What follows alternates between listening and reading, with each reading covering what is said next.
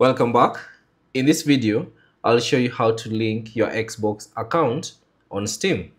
So for this, you need to use the Xbox application on your PC.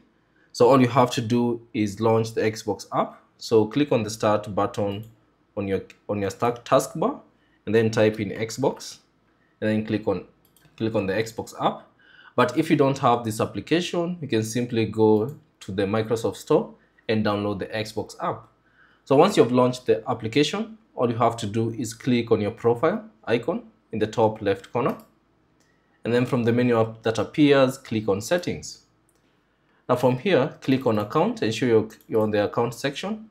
And from here, scroll down and find the linked account section. Now scroll down and also find the Steam option. You should see it here. All you have to do is click on this link option. And now this will launch you to this particular page. Now from here, sign in to your account or sign in to your Steam account so that you can continue the process. So let me type in my details. Click on sign in. Now if you have for me in this account, it has a mobile authenticator. So all you have to do is use the Steam mobile app to confirm the sign in. So let me just do that.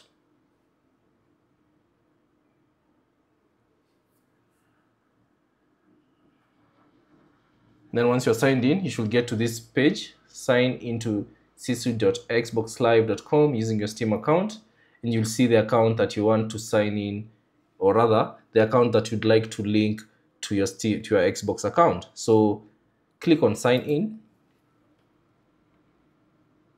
and then you should see this pop-up menu. So open Xbox. So click on always allow Sisu to open links of this type, and click on open Xbox. And then to take you back to this page, and now you can see your profile has been successfully linked to your Xbox account. So that's basically how to link an Xbox account on Steam. Thanks for watching. If you have any questions, leave them down in the comment section below. And if you found this video useful, consider leaving a like and subscribe to the channel.